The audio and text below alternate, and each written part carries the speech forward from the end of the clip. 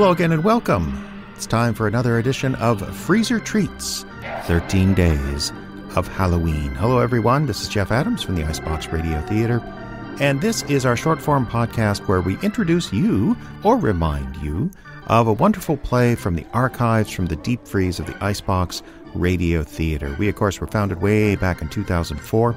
We've been producing new audio theater ever since, and right now we're in the middle of a run of 13 days of Halloween, from the 13th of October right through the 29th. That's the Friday before the holiday weekend. We'll be featuring one scary story for you to check out. And as we always mention, if you go to the show notes of this episode, you can find not only a link to the play that we're featuring today, but a link to the podcast on which that play appears. And today we're going to be going back to Mystery on the Air, a experiment from a couple years ago here at the IBRT, where we actually tried a whole podcast just made up of classic horror and suspense stories, brand new adaptations. And today, this might have been the best one we ever did during that series.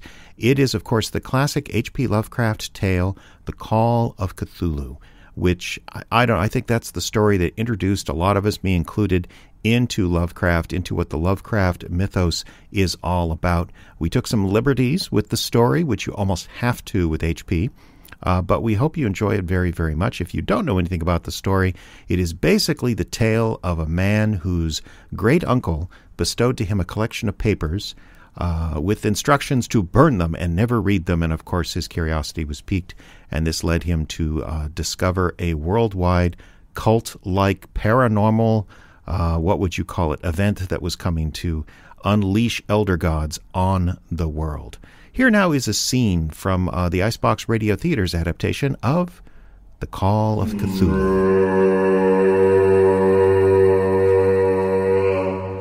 March 22nd. The trouble begins. At latitude 48 degrees, 51 minutes south, longitude 128 degrees, 34 minutes west, we encounter a ship. A yacht, which has been fitted with several guns. She is very well armed for a vessel her size. Too well armed. Without warning, the yacht fires on us. We are not equipped for battle, so we take heavy damage. The ship is sinking, so Captain Collins orders us to steam toward the other vessel and board her. As we approach, the crew of the other vessel crowd their rail and scream at us in many languages. They are dirty, violent, insane. They brandish clubs and threaten us. Some of them are stark naked, like savages in the jungle. As we approach, it becomes obvious they want us to turn back, but our damage from their own cannon has made this impossible. We board the ship, and the battle ensues.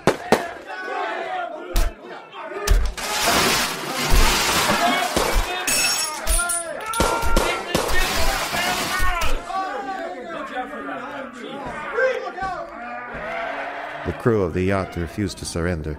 They fought to their last man. They fought to their last drop of blood. They did not fight like men, but like animals.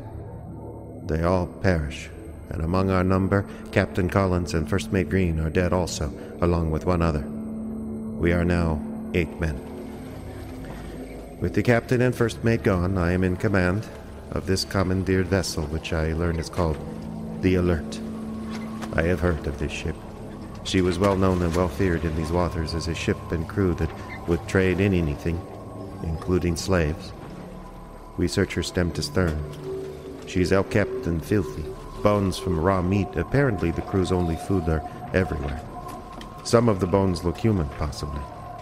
And among the effects, we find a small statue kept in a wooden box made with skill and care. This statue, it is strange, like a little god with a head like an elephant and tentacles like an octopus on its mouth. It should be ridiculous, but something about the sight of it revolts me. I have never seen its like before, but it is still familiar somehow, like from a nightmare. It is as if a memory from a dream awakens in my own brain and says, "Stay away." We put the statue away out of sight, and that helps a little. Our ship is sunk. Our captain is dead. The log on the Alert's bridge indicates something located at latitude 47 degrees 9 minutes south, longitude 126 degrees 43 minutes west. The chart shows nothing there but open water. but the location was on the MS Heading when the Alert and its beastly crew engaged us. They did not want us to go there and were willing to die to prevent it. So in honor of our fallen comrades, especially Captain Collins, we set a course and head straight to that spot.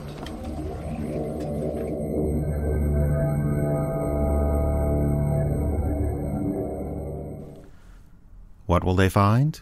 You'll just have to follow the links to find out. That is a scene from the third act of our adaptation of H.P. Lovecraft's classic tale, The Call of Cthulhu. And once again, a link directly to that play, as well as the podcast in which it appears, which is titled Mystery on the Air, are available below. Check out the podcast this Halloween season. Not only do we have that story by Lovecraft, we also have a brand new original adaptation of the Dunwich Horror and the music of Eric Zahn. And I'll be back tomorrow with another spooky season freezer treat on this Freezer Treats 13 Days of Halloween.